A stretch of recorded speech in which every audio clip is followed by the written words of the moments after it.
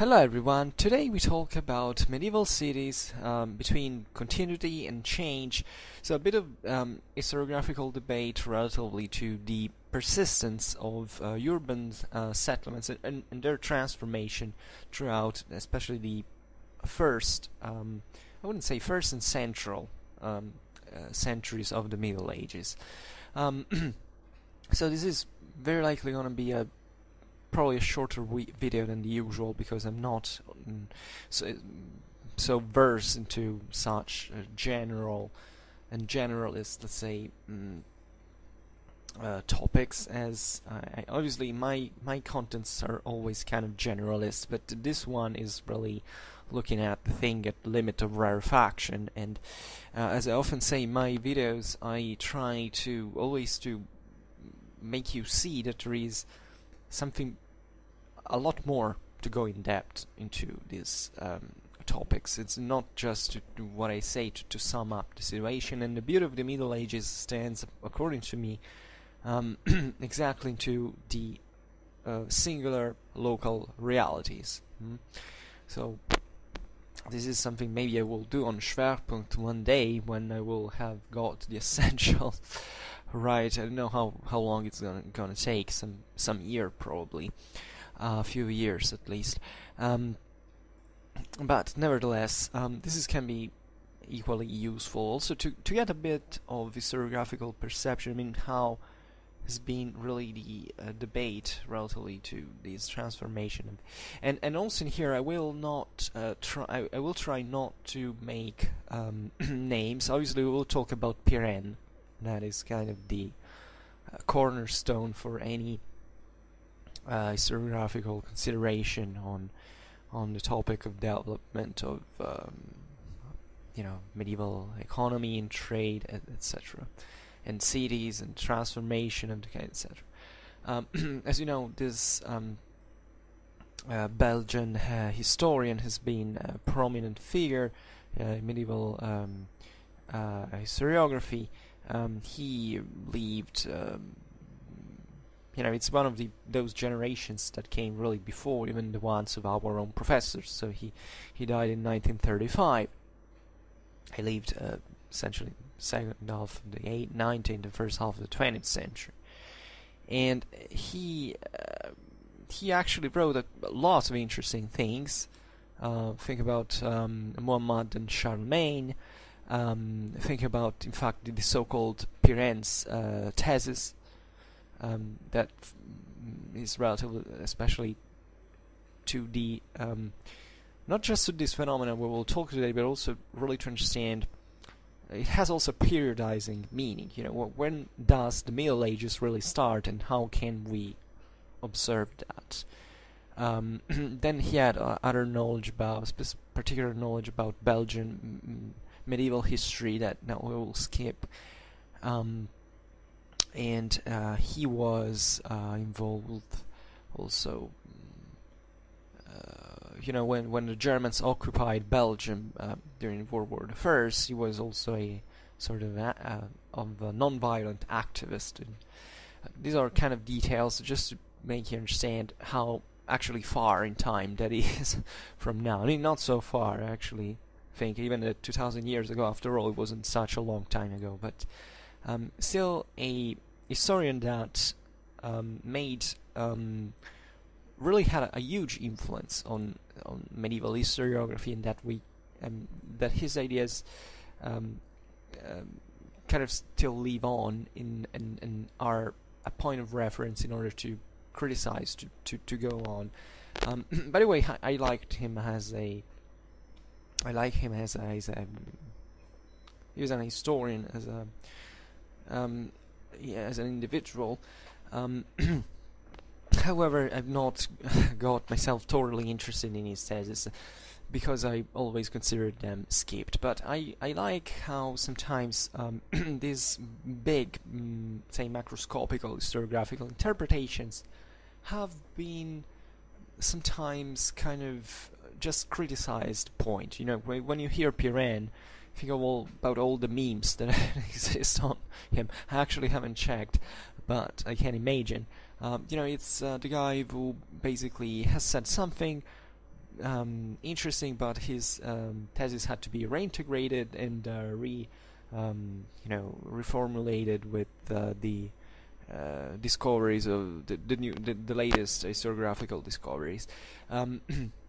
So there is this tendency nowadays to grow increasingly specialized into something, and this is something I really don't like, because I find it extremely boring.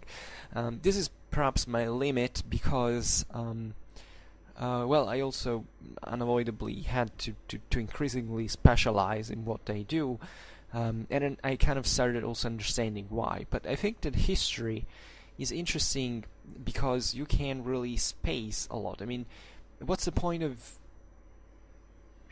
getting so specialized in such a narrow and niche-like topic, maybe even becoming the full expert, the greatest expert in that field, and publishing things only on that thing, and in the meanwhile not knowing all the rest. And this is how the academy is really transforming itself into, because that's mostly a sort of economical reason, first of all, and this is what should never enter into the academy, in my opinion. But also it's a tendency that objectively comes from this need of, given that we have had such big historiographical constructions from especially these great historians of the 19th and the, say, first half of 20th century, we have really a lot of fertile ground to say, okay, let's not just invent something new, but just unavoidably go look what has already been written, has already been conceived, and just let's tear this apart. I mean, not tear this apart, but let's really go make a surgical analysis of all of this, and so bit by bit let's kind of reformulate it in a more up-to-date way, which is definitely fine. But at the same time, there is also, in my opinion, a too unidirectional tendency to do just that, and historians sometimes stop essentially considering the broader problems as they are. And personally, this is my criticism also towards the way history is taught, also at universities, because universities give you essentially in the first year, let's say, a manualistic, let's say a basic knowledge of the field you're going to study. And it's so basic that also in here it's at the limit of rarefaction. It's not something, by the way, you're also gonna if you study, just to make you a practical example, if you study, I don't know, the basic exam of medieval history, there are things that quite likely about the Middle Ages that you're gonna study very superficially in this exam only on such occasion. And during the university path there is basically no occasion to go in depth to that at any time. Therefore you grow specialized into something, but at the same time you completely get out of touch with the rest of the whole story, let's say. I say it myself, I've been working with very important, let's say, with some of the greatest experts of certain topics of medieval history that exist in the world. And what surprised me is that these people, they were surely, as professors, they had a culture, they had a knowledge, they knew a freaking lot of things that I didn't. But sometimes they lacked the essentials about other spaces and times compared to the one they were studying, even of the same Middle Ages, that I said, oh my god, but this person has never had the, I don't know whether the curiosity or the chance, because when you become a professor, you don't have all the time you want.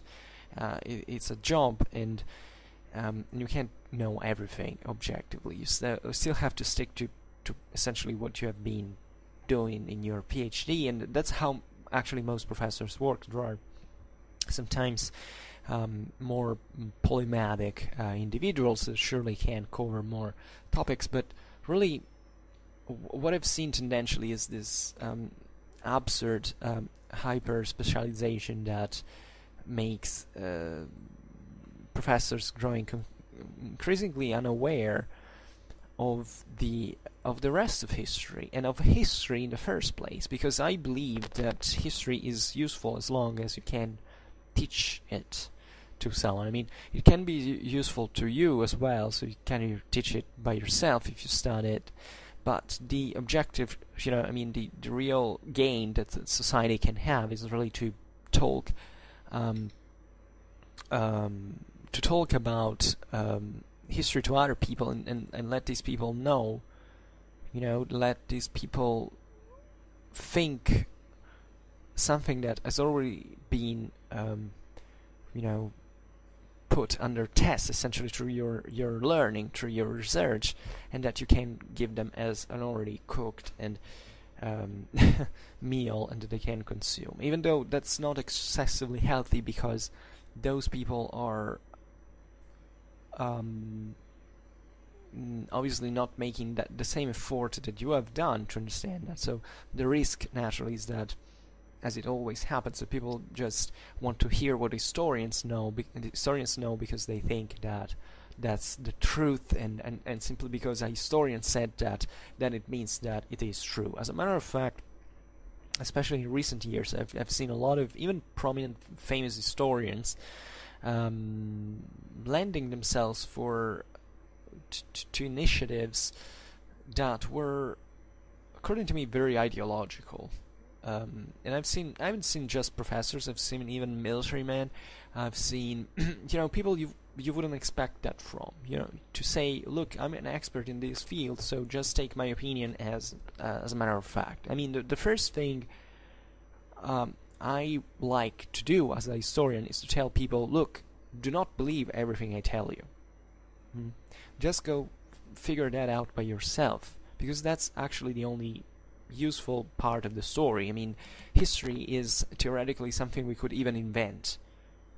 If it was just a matter of sheer knowledge, if it was like a fairy tale, like a story, if it could be just an equally valid exercise by certain standards. You can do that with literature, for instance. So there are, in fantasy worlds on their own, you can scope, etc. But history has the important value that it's based on checkable evidence. So if you are told to look at that evidence, knowing that there is that evidence, that you can formulate essentially an opinion on your own about it, well, that's really the goal of history. History, even as a word, is always confused as if that equated to a story. History is as if someone had written this book, and that's what you have to stick to. This is not the meaning of history. The actual meaning of history as a word, linguistically speaking, is research. So it doesn't tell you, it doesn't talk about contents, it talks about method.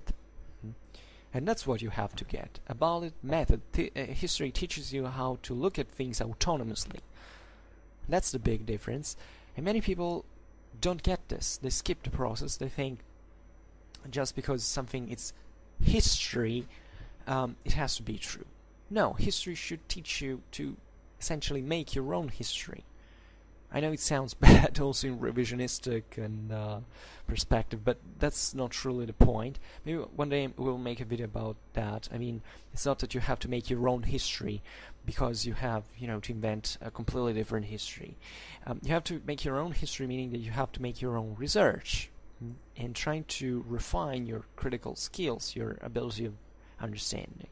Excuse me a drink once again.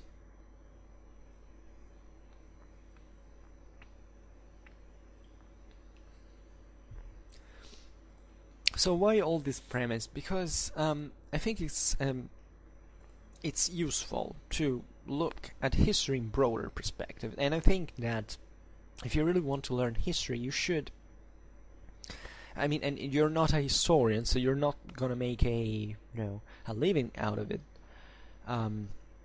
You should get first things first as really the essentials. So not going. I mean, you can obviously study already something in depth naturally. I think everybody that also approaches history autonomously always, it's more likely to come from the, let's say, from the detail than from the essential, and that's also a problem, in fact.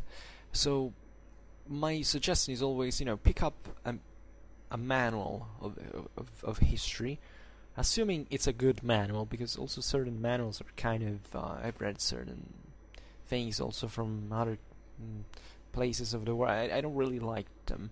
And find a manual that is serious, that talks really already somewhat in depth to what you're interested in. I mean, in depth meaning with criticism, meaning with objectivity, and try to avoid those books that are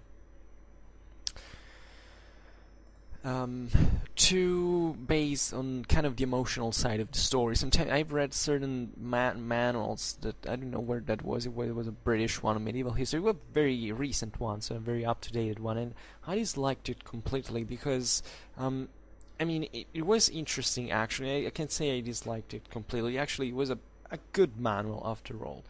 But I found absurd how certain topics were completely skipped, how there was mostly a conceptual understanding of the Middle Ages. I mean, that is useful, indeed, but you also have to know the story. You can't make it just a matter of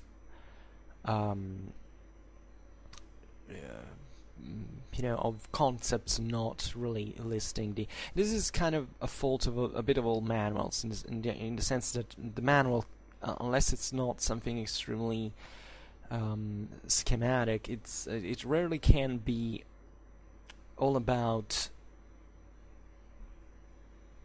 facts, because that wouldn't be a manual anymore.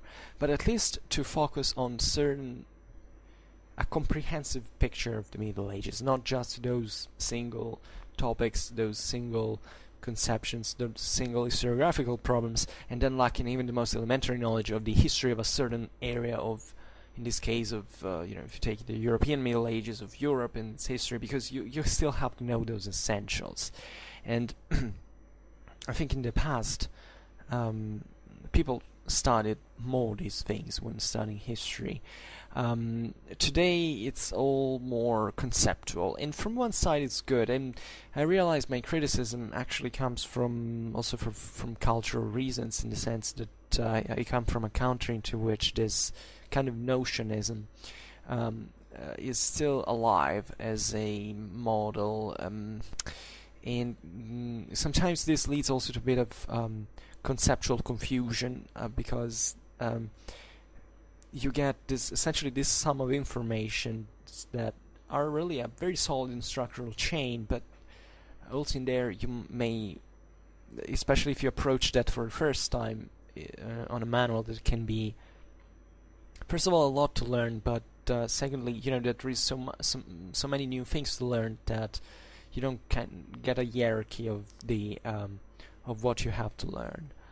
However, I still think a good manual should really combine both things. I mean, it should be conceptual, but also make a lot of examples, and to stick to a bodily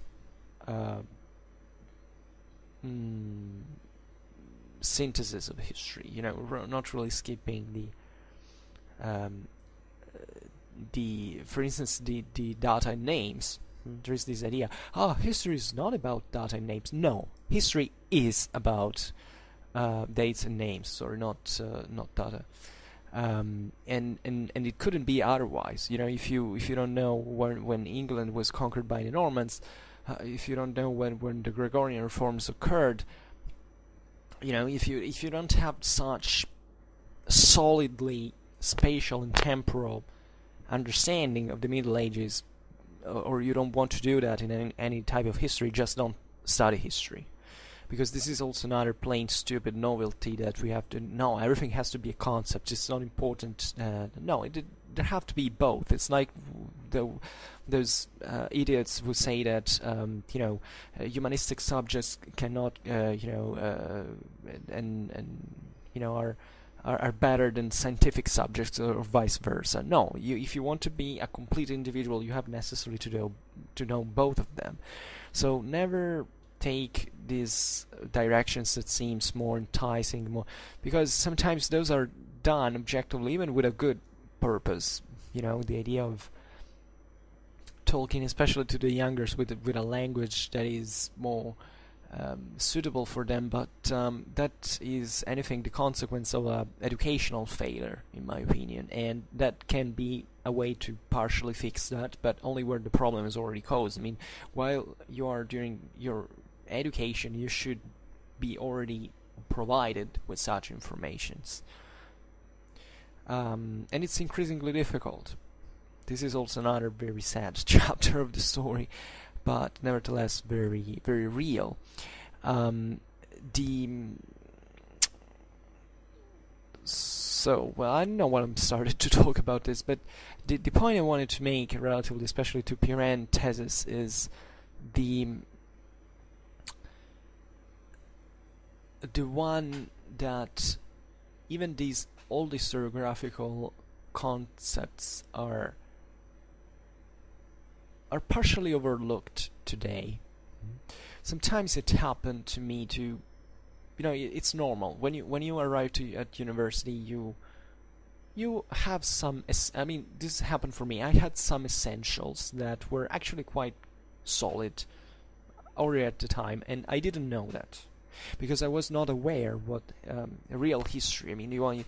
You learn at university really was. Then you kind of get satisfied, obviously, by the fact you already know something. However, what polarizes your attention, what seems to you so fascinating, is when you naturally you get in touch with something new, something different, with different interpretations that really sometimes are mind-blowing at the beginning, because you didn't expect that. You start learning how certain things happen. You start to acquire a certain lexicon. You like that, and you tend to become a sort of iconoclast, because you say, well, this is not how this was taught to me, how this is taught in schools, how you hear people talking about this is all different, and you like to stress this difference and to use this approach a bit to everything. Like you don't, and partially you stop to even learn, because you're more interested about the concept than about the evidence. Then after some time, after some years you study, you actually start coming back on your previous thoughts, and you realize that many things that even you had criticized in the very last years were a bit more like you had thought them before to be, and you start realizing something impressive, that actually in part you had got certain concepts more correctly, let's say, than what you before. Even studying history then at university than after. And so you start reconsidering even these big historiographical and old, naturally big and old historiographical interpretations, because after all you realize, what, this guy was essentially right. It may be naturally you can hear, I don't know, lots of different even just the difference in time, how these people wrote. It's evident that you start reading someone who lived 100 years ago, he expresses himself or herself in very different ways than you do now. So you already understand why sometimes, because of national reasons, political reasons, some kind of cultural reasons, etc. There are also very different things these people looked at, but essentially there's still the same kind of curiosity and interest towards that historical period, and essentially the same kind of degree of neutrality by certain standards to that topic. And even certain things that you had deemed now that at this point to be stereotypical, you realize that in parts they actually were true, because when you start reading the sources, that's the point. That's when you start reading the sources, you realize those sources state exactly that. So it's true, the sources do not state everything. The sources have to be interpreted. The sources have to be handled with great care. But if they give us a picture of something, that picture is still essentially what we got, either if we are from the 21st century or if we are from the 19th century. They're essentially the same evidence. And this is valid especially for these times like the ancient world especially, as you can imagine, but also the Middle Ages, in the sense that we have been discovering now up to now also lots of other evidence of very varied kind, by the way. However, it's not that we have rewritten history. It's not that the Middle Ages went in a radically different way from the, that, I don't know, the way it was known in the 19th century is essentially the way it's known still today. It's just we have gone a bit deeper into certain questions. We have observed them from different perspectives, because that's ultimately what happens. And that's something that will never cease to exist into history, because even if one day we will kind of cover more or less all the perspectives, what really matters is that these perspectives are historically determined. So every time in history will have its particular look to history, and this interest will, the interest in such perspective will be revived. And sometimes we see, in fact, that also in the past there has been a swinging towards this or that direction, so that there have been certain perspectives in history that kind of emerged every once in a while that were surprisingly similar the one to the other. Now we have arrived to a point of historiographical development into which really it's difficult to find, especially for a time like Middle Ages, something that's not really already been touched. Either you go into an archive, which I personally hate and I try to avoid in every possible way, so that to find new sources, but those are mostly leftovers. They're minutiae. I mean, you can look at them, but okay, you're not going to rewrite history in this sense. And that's the reason why I think that these big historiographical perspectives are kind of interesting, because you can play with them, because they're so complex indeed that you can get your mind lost into them. In today's case, we talk about Pirenne's interpretation of the evolution of the cities essentially in the centuries following the fall of the Western Roman Empire.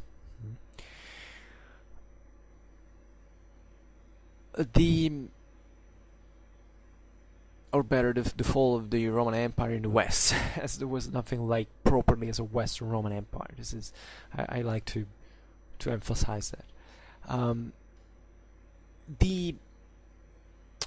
So Pirenne essentially believed, that there is this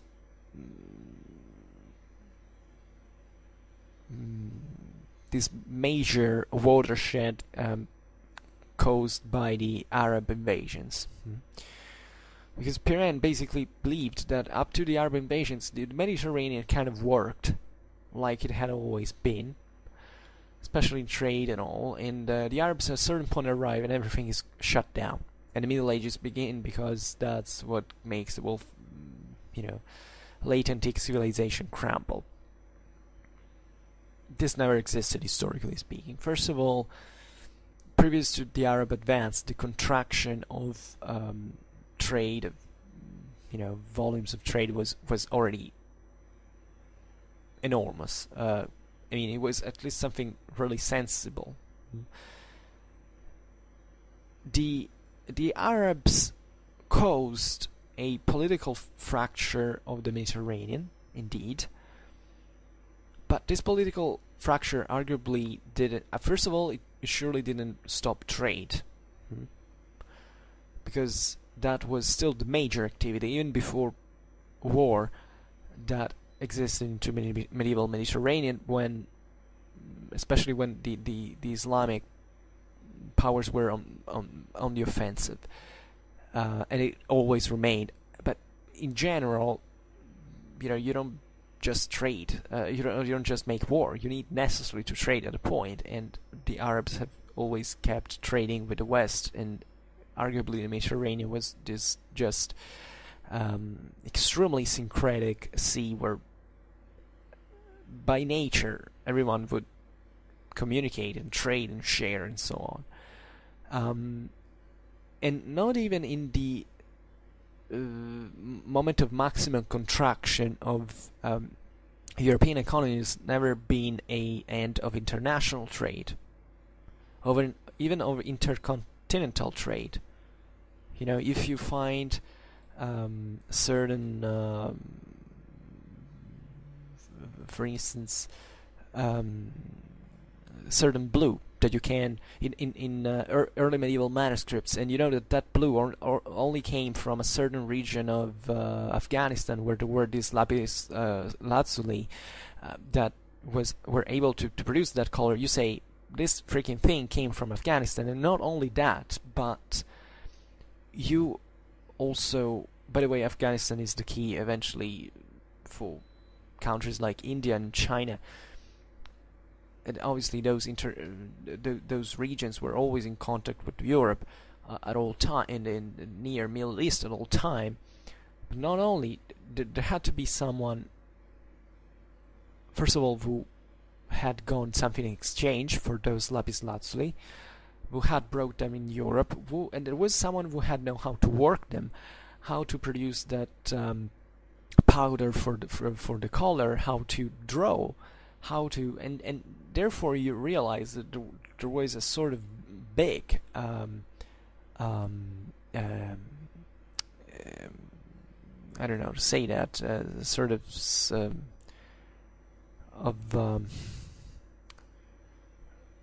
spin-off, how you want to call it, around this that we can't see, because maybe the sources have not given that to us, but that definitely are self-evident, as those lapis lazuli didn't come on that illuminated manuscript by themselves.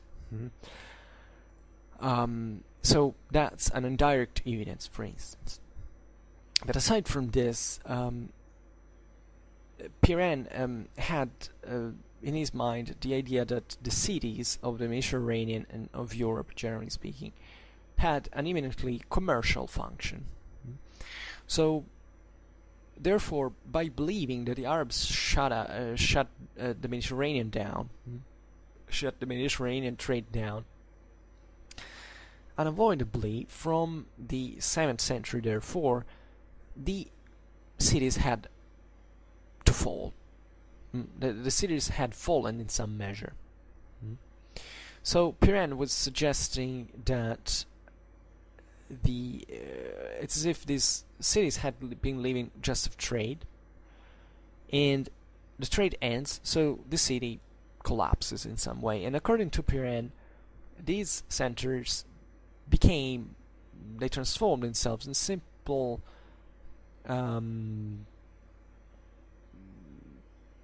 settlements protected by walls, and essentially qualitatively not different from any other kind of demic agglomeration in the rest of the territory. So, incidentally, rural settlements in this sense, so that the city itself, in spite of its infrastructures of the ancient times still being there, etc., would shrink to something much smaller and essentially not dishomogeneous from the rest of any other, can say any other rural settlement proper, but in the essentials really remaining something devoid of other functions, aside this one, our community staying together and around into a fortified center and nothing else. So this naturally, according to Pirenne, went along with other transformation. So first of all, how much is this true, really? We have seen it isn't, as trade as definitely remained at all times, but it is true, however, that the volumes of traffic were surely decreased. So it is obvious that by a certain extent, even such an interpretation is not, I mean, if you don't interpret it categorically, it's not tendentially so wrong. What is wrong about it is really not understanding the dynamism of the countryside in part, as it is true that the how you want to call it, the decadence, the collapse of the late antique world existed. Sometimes it was also something very brutal. There were certain regions of Europe that kind of fell pretty quickly, through massive destructions, etc. But also in here, it wasn't excessively frequent. For instance, if you really think about it, the place that really underwent the major destructions from this point of view was the Italian peninsula, because in the Arabs in Spain, first of all, Spain didn't have anything particularly destructive that happened to her during late antique and early medieval times. Then, even when the Arabs arrive,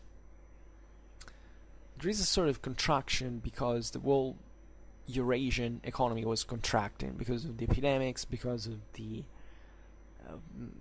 other changes. But the Arabs, however, built into the Iberian Peninsula practically the only centralized state existing in Europe besides the Eastern Roman Empire, or the Roman Empire, to say better. Gaul kind of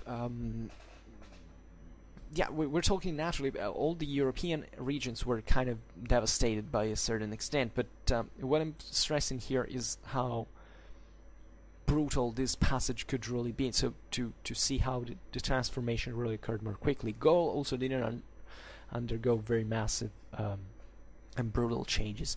Britain did. Britain was also in here. The Anglo-Saxon invasions do not have to be taken as something so disastrous as we imagined them.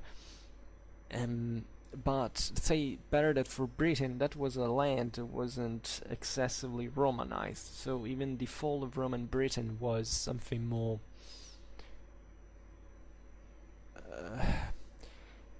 it was easier to do by certain standards. So also in there, the destructions probably were not so massive as we imagined, and it was just Britain to be relatively lightly Romanized, especially in certain areas, telling the truth, because others were otherwise relatively well Romanized.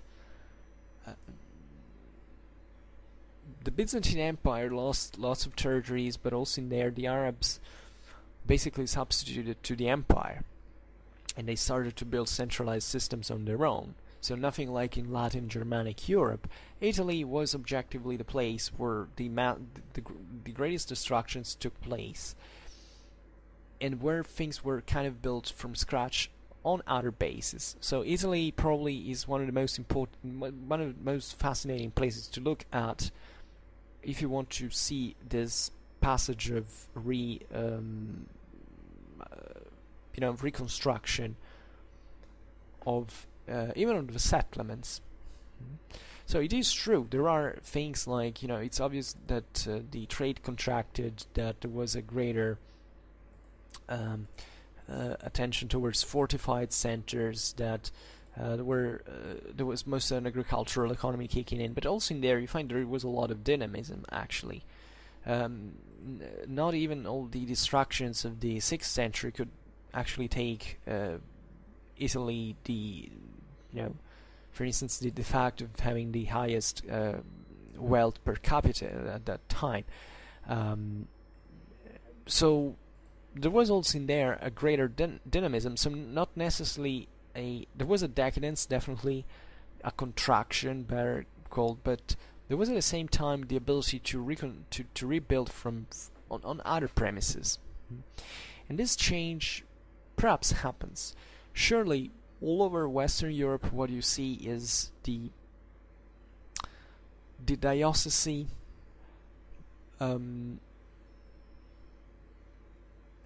say the city with a diocese and a fortified wall is kind of the elementary urban center. It's something you find everywhere, from England to Italy to from Spain to Western Germany. That's what you have. There is so this is, by the way, very important because it also tells you in there that those cities had not died out. Especially episcopal power was very strong in its ability to organize the society, to protect it, to defend it. I mean, the urban society. Excuse me, a drink once again.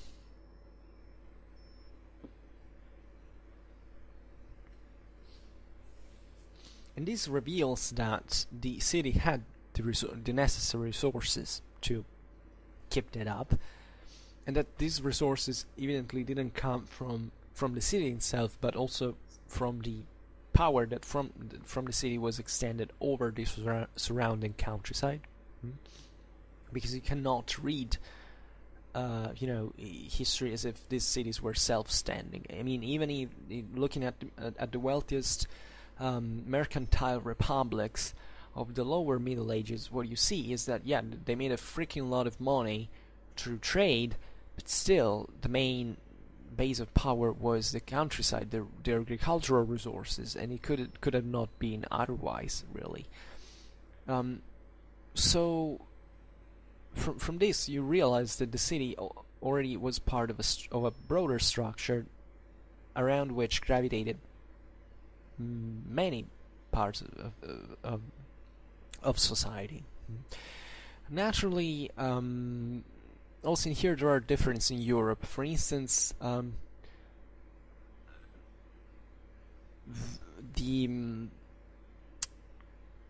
especially once again the example of Italy is important, because Italy was a place where, for instance, the countryside had basically never been detached from the cities. Even in the early Middle Ages, you don't find into Italy a place where basically the local peasants weren't involved into some kind of activity that involved the cities in some measure. In countries like France and Germany, instead, even up to relatively late in the Middle Ages, you find this, and even beyond, telling the truth, you find the world of the forest. You find certain communities that were completely undetached from the urban centers. This is interesting because that also produced a different kind of society with different expressions and so on. If you take the far north of Europe, you see in there that there weren't even proper cities for a very long time. The same goes for the Eastern Europe. So it is really a bit. So naturally, a lot has to do with Roman Europe, with the difference between those areas that had been part of the Roman Empire and those who hadn't.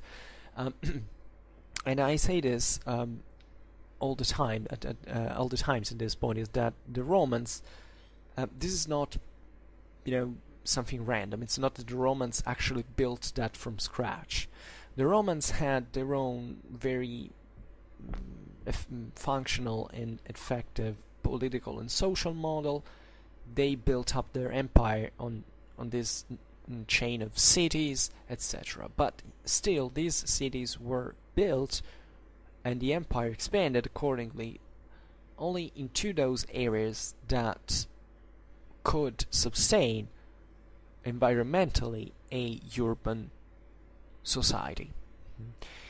If you wonder why the Romans stopped to places like Scotland or Germany, or they didn't go in the far, in the south of, say, south in Africa, or it's because those were areas that could not sustain the model that the Romans were pushing for. It was mostly an environmental reason, and naturally also the populations that inhabited in these areas weren't practically Romanizable.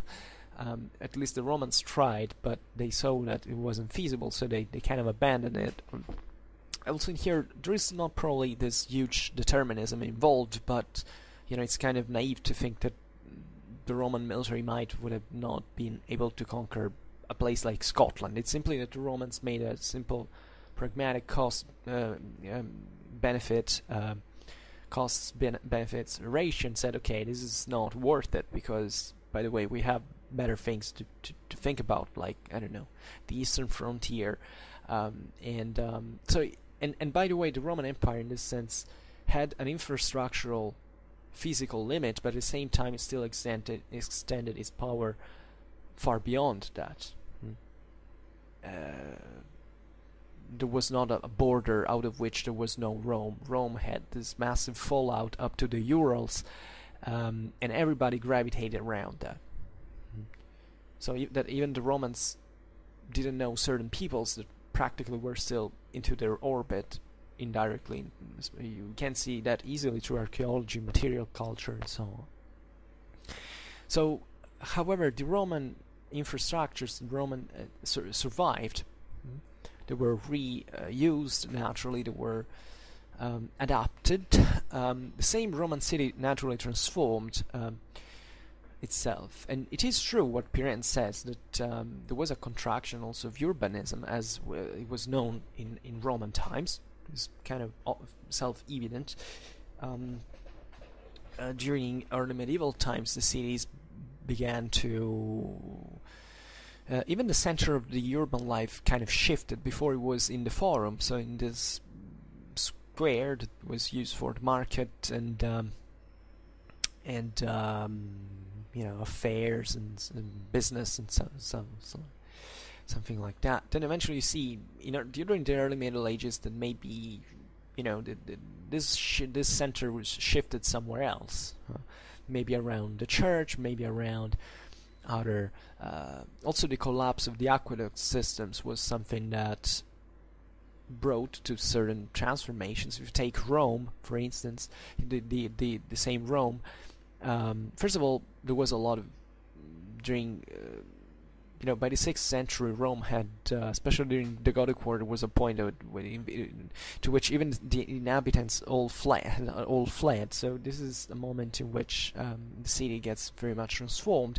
The Romans had not gone living into that marshy area in the north of the capital, around the Tiber River, because it was so swampy and unhealthy and so on. But because they could get water simply from the aqueducts. When the aqueducts collapsed, because they went destroyed during the war, the population needed water, so they started to go in there, so to dwell into those areas as well.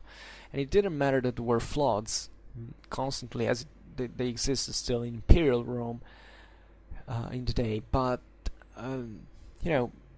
there is a logic behind that, and there is a logic of how these settlements evolved. But still, there is a continuity from the previous urban settlement, and we can't talk about a real watershed, but rather a transformation and evolution. It is true that also certain settlements were starting to be built uphill, especially because of the invasions, and there are more fortified centers.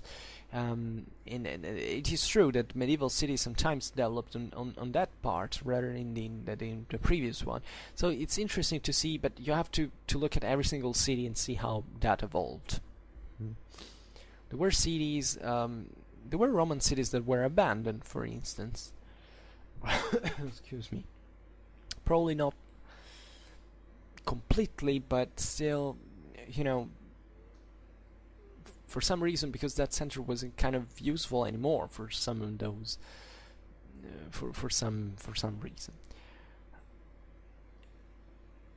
So, according to Pirenne, the revival of trade that occurred, according to him, thanks to these kind of heroic figures of the merchants that put everything in motion. So this is completely wrong, because it stresses too much the mercantile initiative as a kind of strange, solitary event that no, we know today that evidently the revival of many of the High Middle Ages was due to the countryside, and without that, and also thanks to the feudal system that put in motion new capitals to try to rationalize the expenses and so on, the investments and so on. And that's only at that point that merchants and other businessmen come in and say, okay, I'm going to take care of this and start shifting this. Not start to shift, because this has also never happened. Goods have always traveled, but that necessarily trade and commerce became more developed. So the idea of Pirenne is that around this episcopal fortified center, basically the merchants began to settle and to basically started their activity. Stressing especially the idea of the fortification. I mean, the idea that the city walls were this kind of precondition for trade to happen.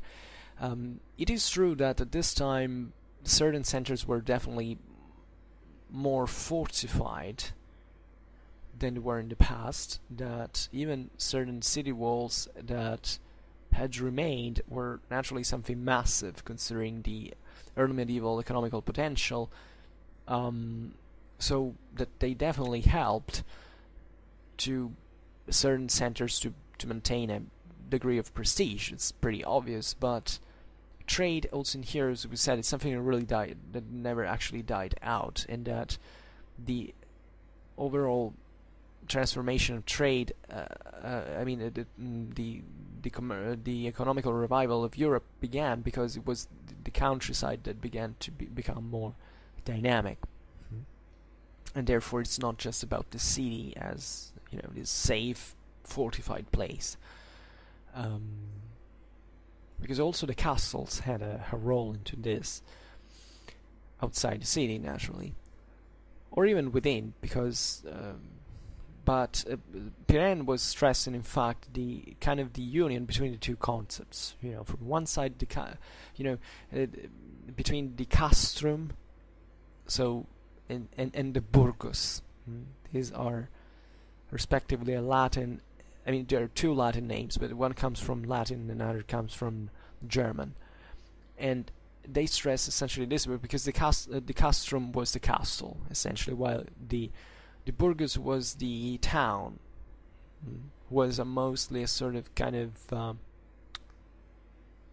it probably had already a kind of fortified exception, because the term burg actually comes from a settlement that somehow was theoretically still part of this migration era world, where there was a degree of militarization, there was entrenched camps around which a certain population began to dwell, but eventually into high medieval Latin, this kind of began to determine, the castrum, the eminently military structure, and the burgos, like the civil settlement. But they could be kind of the same thing, as Pirenne says, but at the same time there is always this differentiation. So that the burgos obviously had some degree of fortification, just like the castrum, but they were still centers that developed in different ways, in part, and there were so many different shades of this. And this would happen essentially after the 10th century. So this is part of essentially what the thesis of Pirenne is really about. So stressing so much the importance of trade as a kind of pivotal factor into the revival of medieval Europe. Today we consider it the contrary. The revival occurred, the trade was a consequence of that revival and not the other way around. But without wanting to naturally take any merit out of the dynamism, the entrepreneuriality of medieval merchants, etc., but really still stressing the structural premises for that to happen, because those are not things that start happening from a day to another just because someone wants to make money one day. So naturally, you can argue that it's always the same thing. Obviously, also developments elsewhere happened because people wanted to make money, but they still needed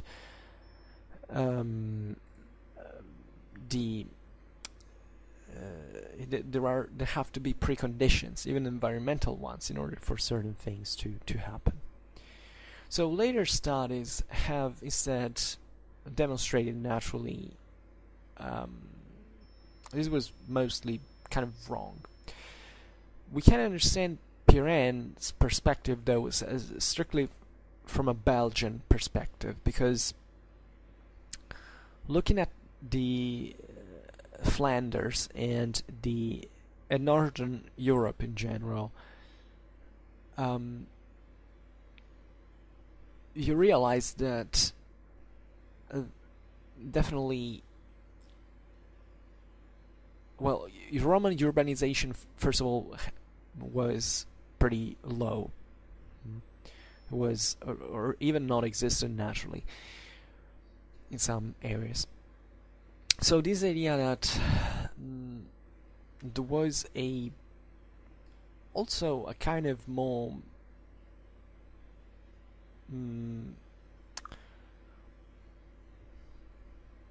perhaps this is a too far interpretation, but let's say that trade was definitely felt as especially given the size into which it increased into Northern Europe, especially after a certain point during High Middle Ages, is definitely something new, because Northern Europe up to that time, historically speaking, had not had, and was actually the most depressed area of Europe.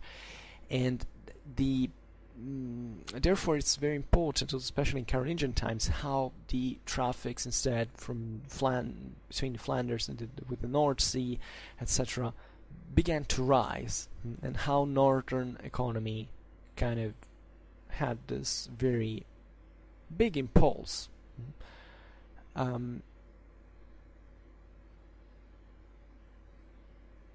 So Pirenne was stressing this passage and saying, look at what trade did. It's essentially what not the Romans had managed to do there.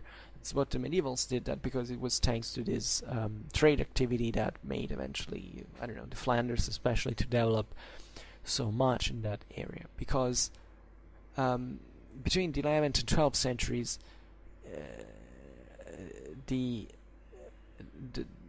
in those regions, the city was born as something extremely new, as a novelty. While in the areas that had been colonized by the Romans, the city had kind of always been the standard thing. Just if you take even things like that were also very close to even the same northern France had a certain higher degree of urbanization, but it wasn't really one of the most urbanized areas, especially at that point. But there was a different circuit. But naturally, if you take Italy or southern France, for instance, in a great part of the Iberian Peninsula, you see that the development of the urban centers after the year 1000 is something that really emerged in continuity with what already existed in there from centuries.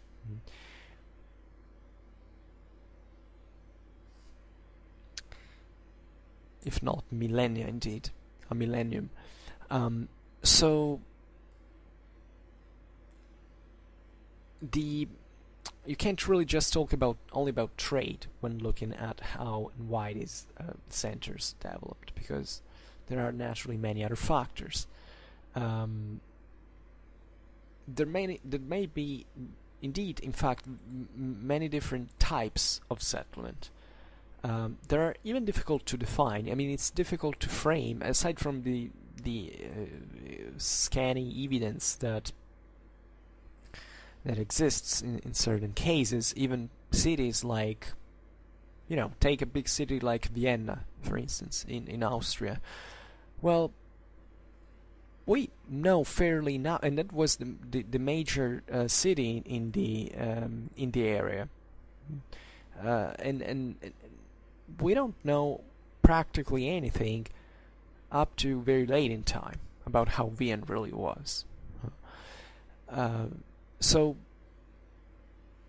that's a difficulty, but in general it's still also difficult to look in those centers that were already developed, how the transformations really occurred, how this city basically evolved, and to even determine which was the most important, which was really the role that it had. There were cities that had an administrative role. Others, they had a more eminently political one. Others were very important religious or cultural centers. And they could be all together, as most of the times. Actually, this is what the city was really about as such. We have seen it. It was the seat of a diocese. There was a market. Therefore, it was a religious center. There were certain public rights attached to that city in the feudal hierarchy. There were other activities that were forming from the surplus that was available thanks to trade. So the crafts, the arts, so also culture, art, literature, things like these were starting to develop. So what is a city? This is the point. What does really make a city? And how would you say, well, this is just a burg or a little town or a village, and this is a city? Because also in here, it really depends. Because if you take England, in there, basically the only major, it really depends on the standards. This is the point I'm making. But the only major real city in there was London. Let's be honest about it, at least from a certain point onwards. And until the Industrial Revolution in England, the only true city was, as a matter of fact, London as a main center. The rest of this population was of European population was rural at all times. So the major, there were lots of centers were also born from these of cities that were born from these rural centers. Sometimes there were communes were created from the union of peasant villages, for instance. So certain cities evolved from that, and the problem is where where that becomes a city, indeed. And you still can see that in if you travel across Europe. You can recognize kind of from the outlook of a city and how it's built, what was the major thing. If there is a citadel, if it's instead something more rural, in a plain with there are cities that were originated. They didn't have even during the Middle Ages the typical cathedral. If you go to Compiègne, for instance, was surprised by that,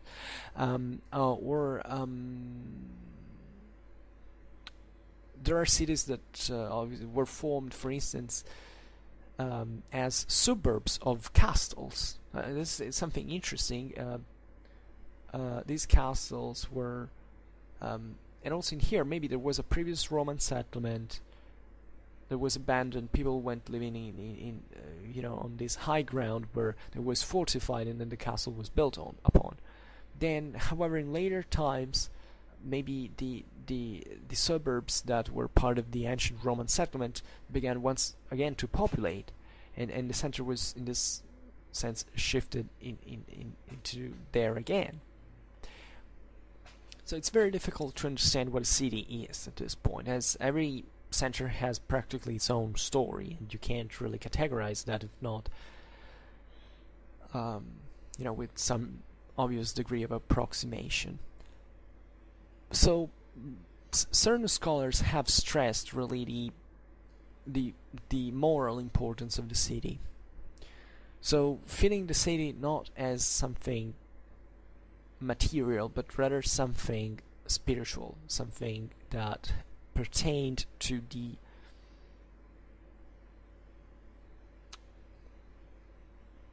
political idea of the city in itself as a community. And this is naturally very important because urbanism in the Middle Ages is something that has produced things like humanism and the Renaissance. Italy was essentially this most advanced place in Europe with there were essentially all city-states, and even the larger political dominations were centered upon the cities. France was relatively different from that. Also in there, naturally, cities were quite important. Well, they always were, but there was a more kind of a greater emphasis on the feudal structure, still also in the rural world in some measure. So the city made a difference in the history of the world, depending on how it developed. The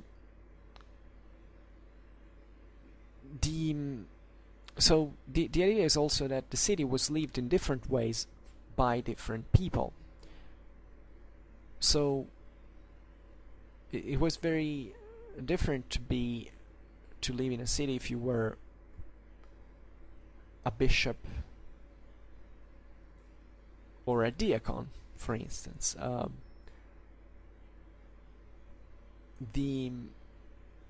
Just think about the political view that a bishop could have about its own dominion, starting from the urban diocese and having this point of reference. Whereas for the diacon, it was mostly a matter of serving the local ecclesiastical administration, having a living in some way. Monks that were definitely living mostly, especially before the creation of the mendicant orders, outside the city, were however still visiting cities necessarily for diplomatical. I mean, certain monks really traveled pretty extensively. So in that sense, the city must have appeared to the monk in a completely different way. The Dominicans and Franciscans start to live into the cities, and they have already a certain different mindset. Think about what your mindset would have been if you were a a knight living in a city.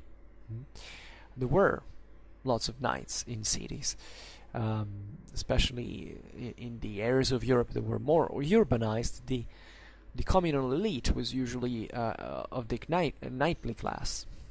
So these were extremely wealthy people who had their own palaces and towers in the city, their own arsenals, their own retinues, and they looked at this urban environment as a place where to show off their might, to make feasts in the streets, to participate to the games, to also to I don't know, to make ambushes into the city streets, to the rival families, and kind of mobster life, mobster like life. What am I saying? Well, you understand. You understand it. If you have patience, you understand. Thinking, and these were essentially military class. Then think about the commoner, the craftsman, the guy who produced, I don't know, pottery or even weapons, or I don't know, clothes. What the mindset, what did the city represent for them? For instance, the knightly class was a bit across the city and the countryside still. So they had kind of still this feudal mindset in many ways. It still entailed the having not just palaces and towers in the city walls, within the city walls, but also castles in the countryside. Well, the commoner surely didn't. He had his house and family in there. He had his own house that was often the same thing with his own shop.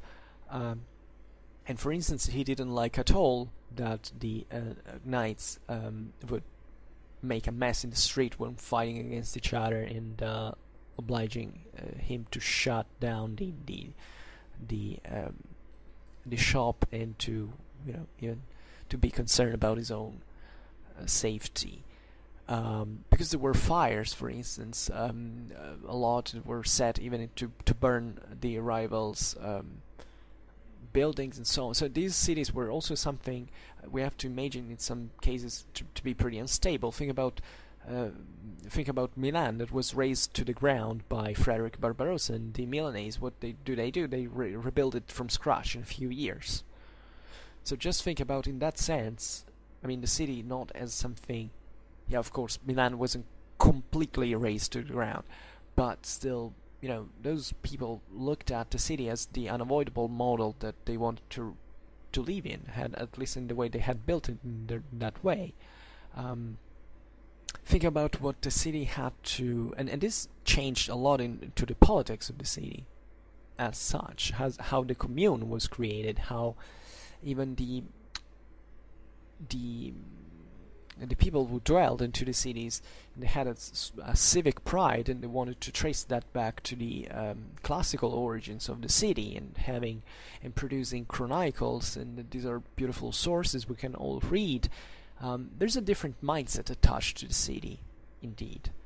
Something very difficult to understand for someone who lives into the countryside. Doesn't matter whether he's a peasant or a duke or a prince. Still, it's not about where you live; it's how you live. Cities are a bit different all over Europe. There were different ways of making cities rise. We will surely discuss this on other occasions. The differences between the cities in countries like France, England, Germany, Italy, Spain, because each one had its own model, its own influences, and this is reflected also in the socially speaking, because these worlds had, for instance, not very different, but also different views of knighthood. This is incidentally what I was talking about just yesterday.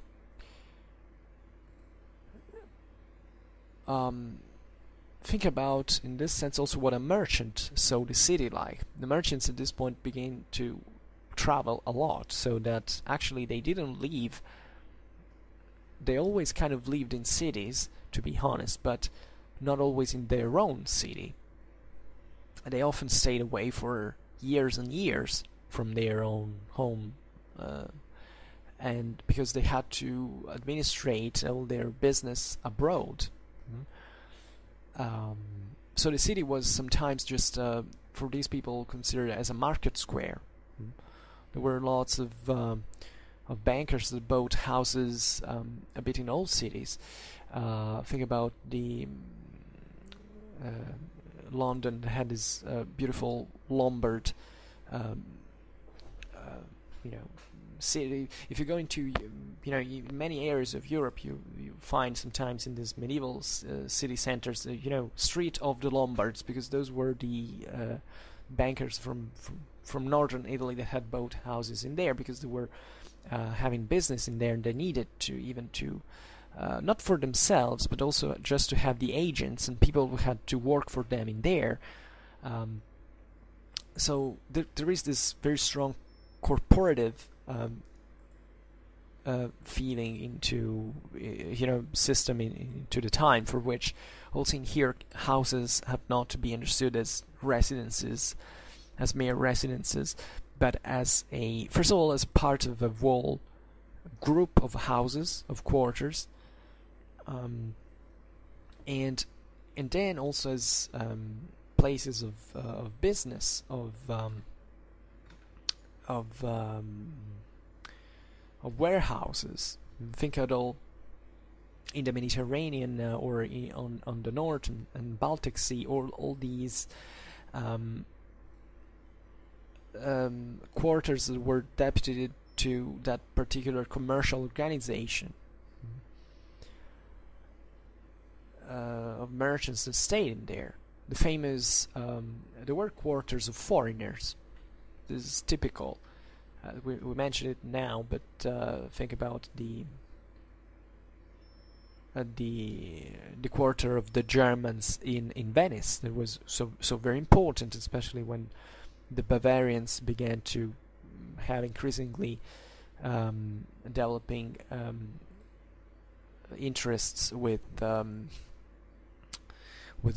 northern Italian trade.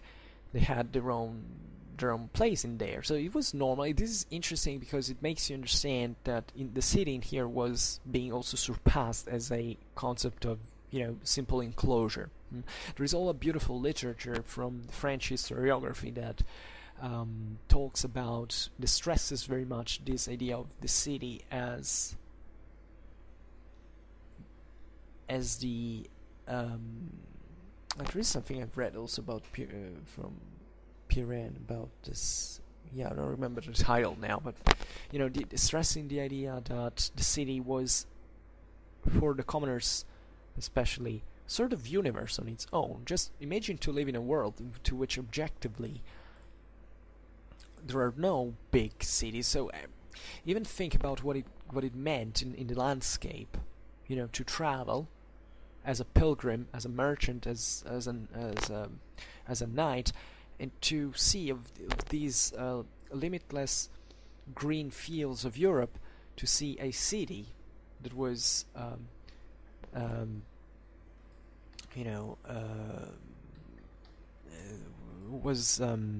standing out. Especially figure these enormous cathedrals that are start being built, especially from northern France and England, and that eventually will be become to be part of the skyline of all the major European centers, and what it was, even from a sheer material point of view. The cities were not big. You see these paintings and engravings. If we were lucky enough to have lots of that, to see that it really renders you the idea of a very agricultural world with a city that is also modest, but with this huge cathedral in the middle that you could see from tens of kilometers away. That was a symbol of something. For us today, the city is kind of everything we see, because most of us now live in the cities. At the time, most of the people didn't, and especially there weren't many cities, and they weren't very developed. So if you just think of what could be to see places like Paris, like Milan, like Rome, like Constantinople. I mean, those were huge cities for those time standards. And they were something incredible, even a sort of an attraction in many ways, and that's how they also kept developing in part.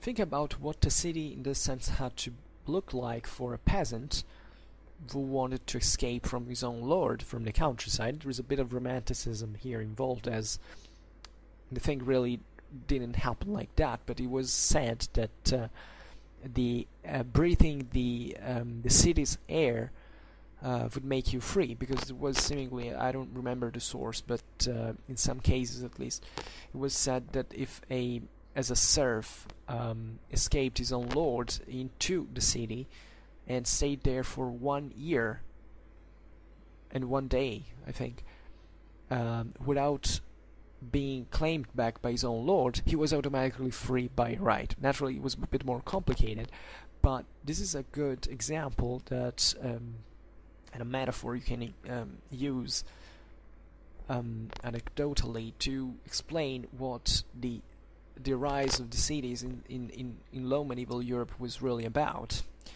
I mean, the idea that it was a world that was also partly emancipating from the one of the feudal hierarchy.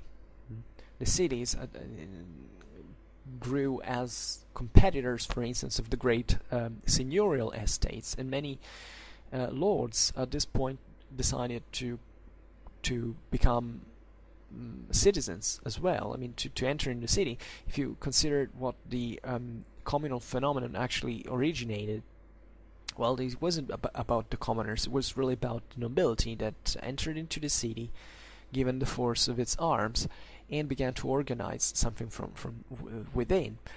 But the great, even the demographical rise of Europe at this, of the cities at this time, was actually not due to, people copulating like rabbits. It was really because the potential was still pretty low in terms of, even if you consider the crop rate, you couldn't have a astonishing increase in the overall number of the population. So these cities were already formed mostly, I mean, they were enlarged the way they became in the low Middle Ages by the immigrants from the countryside. And this was a way even to exploit their force. Most of the cities of Europe expanded at this time also beyond the previous, the older city wall, when basically the city began to host so many workers from the countryside that in the day were working within the city walls, but in the night they kind of went to sleep in the suburbs that were forming around the city. So at a certain point these suburbs began to be very important, because naturally they were the residences of the working force of the city.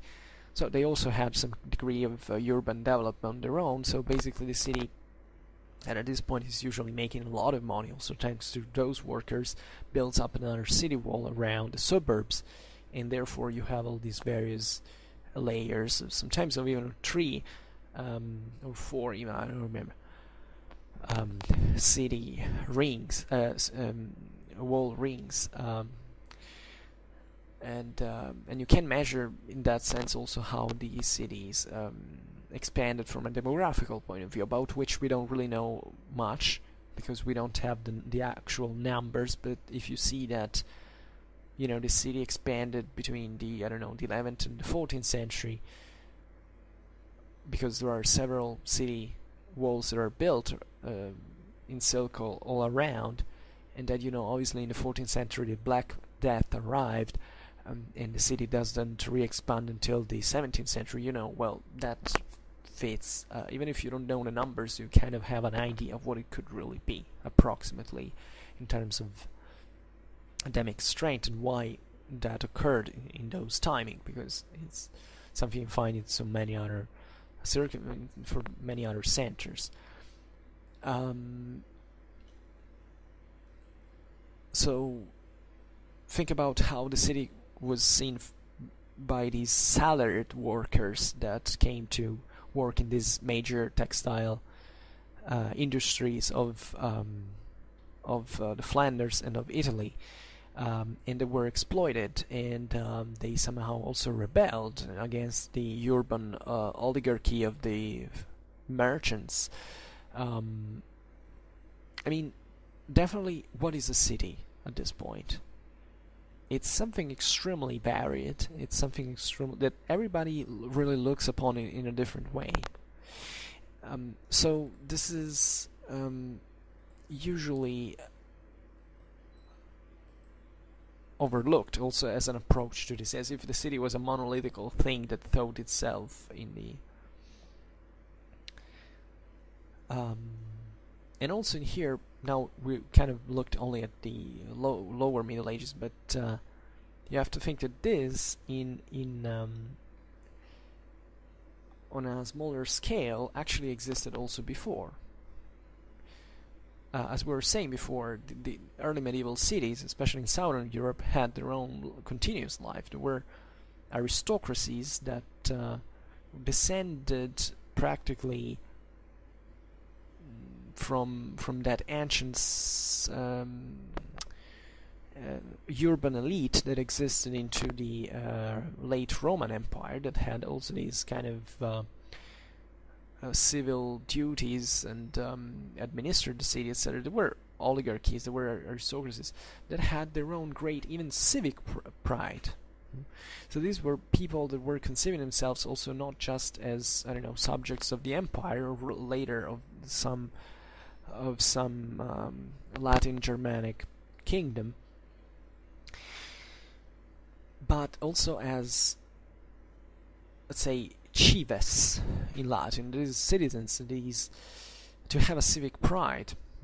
It's not because they had an egalitarian idea of a democratic asset of the city, but because they were the aristocracy of that city. We have beautiful epigraphies from the early medieval times that show us that, and that tell us, because it was a matter of pride. I mean, sometimes these aristocracies were even wealthier than the ones of the, I don't know, the Germanic rulers that had arrived during the migration era, and they kind of also comforted their action. They also partly contributed to the process of Romanization, of education of the conquerors, etc. So it's very, very, very, very important, in my opinion. The excuse me. Well, what else can we say?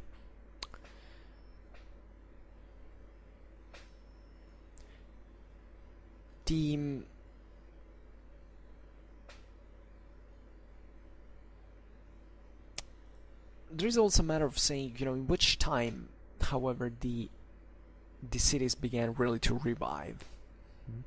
Because this is also another point. There had been indeed a decline, as we've seen, but when is that the trend gets inverted?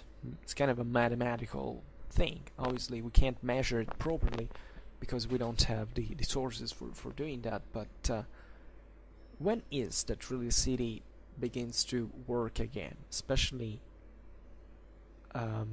because there have people that have said, well, you know what, Pirenne might have been wrong to have said things in a kind of too sharp way, and some of what he said, it was definitely wrong in many ways, but there are certain concepts, as I was saying before, relatively to the reconsideration of the older aristography, that however, were not really wrong.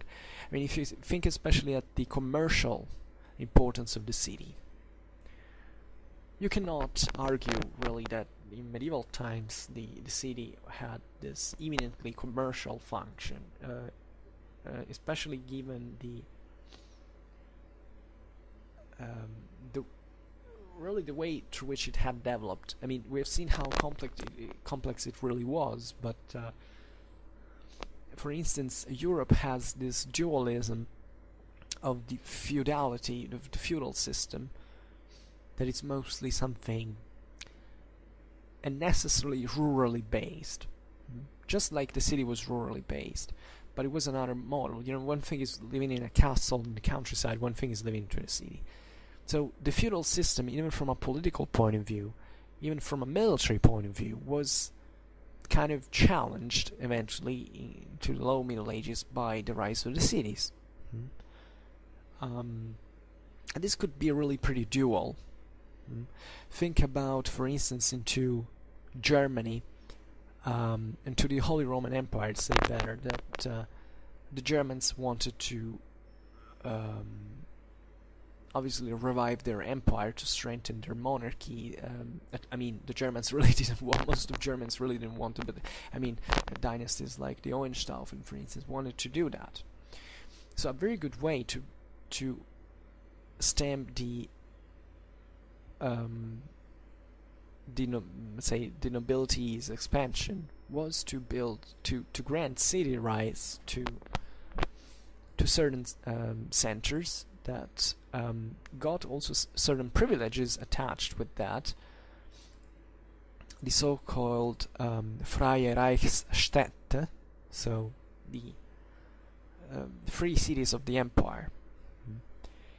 And the idea of this is you use a city that is something that really is extraneous to the feudal mentality of dynasties like the Barbarossas. If you think about the fight, definitely this is the point that he carried out against the Lombard League. It was a league of cities, but it still was known. They still knew how to use it at their own advantage, and therefore the Swabians fight so harshly into Italy against cities, because they didn't conceive them as, even in their feudal, in the feudal mindset of the emperors, as they considered them anomalies. But at the same time, they needed those cities because, for instance, those cities were reviving Roman law at that time, and the emperor was extremely fascinated by that, because the Roman law stressed the imperial superiority and imperial prerogative over the church. And we are at the time of the struggle between papacy and empire. So you see the city that intervenes and is really unavoidably framed into the political and social system of Europe. And even if it is something radically different from the feudal world, I can't say radically really, but it was different sometimes also culturally, given the areas of origin of feudalism, for instance. But the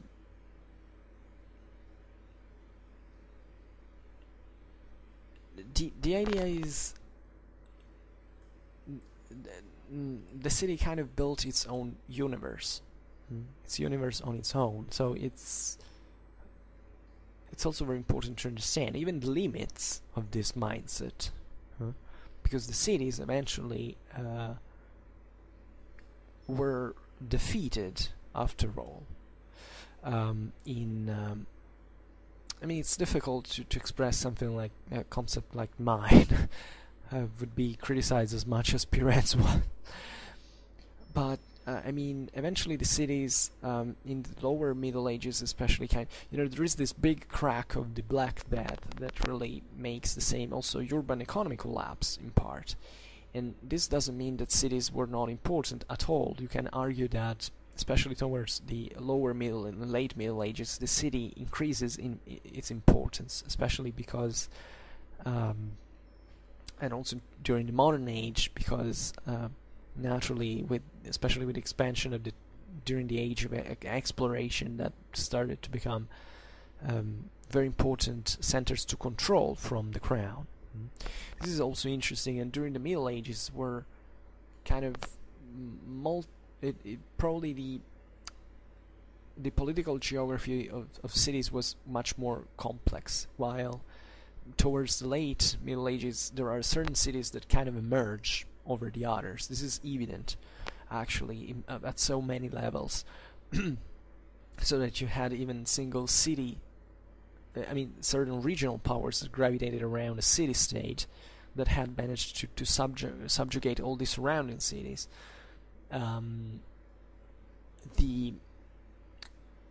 So even the crowns of the major feudal monarchies were interested in these major centers that were forming as economical centers, as trade centers, as agricultural centers, and that had in fact their role, you can argue, in the kingdom's unity also, in part because having a city against you was something pretty serious. France is a beautiful example of this, because France was a typically feudal kingdom, but it still had very large and important cities, and I don't know, centers like Caen, and by the way, these were all still cities that considered themselves as kind of states on their own. This is a tradition that especially in Germany has survived. I mean, the idea, if you go to Hamburg or to Bremen, that they think they are actually states on their own. Even in the federal system of Germany, well, Germany is made up by certain states, and some of them are still city-states, like the ones I recalled now, because that dates back to that point, to that feudal tradition, to which the city was a sort of body on its own, and therefore interacted freely, according to what the political culture at the time really was, with the sovereign. This makes me feel the need of talking about modern history more on Schwerpunkt, because that is a crucial passage also to understand. But to say that the essentials actually were set now also in the late Middle Ages, as society had crystallized, and naturally also in here there were certain, just like it happened to the individuals, there were certain cities that kind of rose to the top and became immensely rich, and the majority of the others kind of grew subservient to that, also economically speaking and function. There were cities who founded other cities, especially ports. So this is all very important to stress, and always given that the origins of the cities were extremely varied. And it's very interesting to look at also the geography of this, but I don't think we have much time. So for now, I hope okay, I think I've said everything I wanted. For now, I just hope that you enjoyed this video, and if you did, please share it. Otherwise, leave a like or subscribe to my channel if you're interested in my upcoming contents. And for now, I thank you heartily for listening to me. I wish you a nice time, and see you next time. Bye.